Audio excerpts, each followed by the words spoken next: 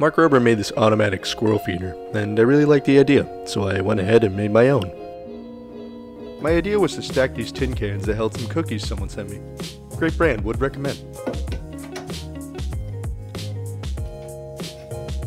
The mechanism is going to be powered by this servo motor, which is a motor that goes where I tell it to go.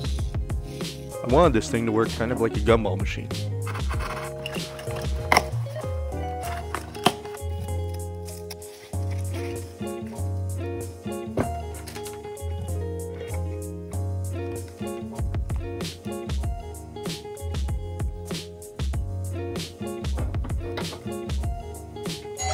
Package arrived, got some walnuts for the squirrels, and a clock module so the thing can dispense at certain times of the day. We're going to hook that up to an Arduino, which tells the servo motor to rotate when the time is right.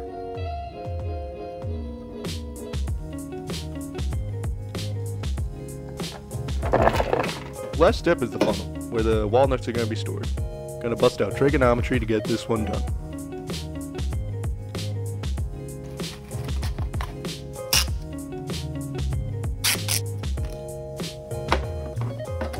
Be careful when you cut metal. It's like doing origami with knives. Now that everything's together, we can make some final connections, upload the final code, fill the thing with walnuts, and put it outside. Much to my delight, it worked.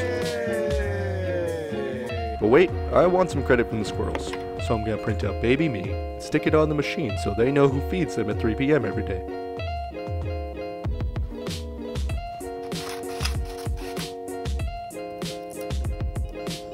Then I'll order a tiny security camera to record the squirrels. So I guess this channel's gonna turn into squirrel footage, so subscribe if you want to see that.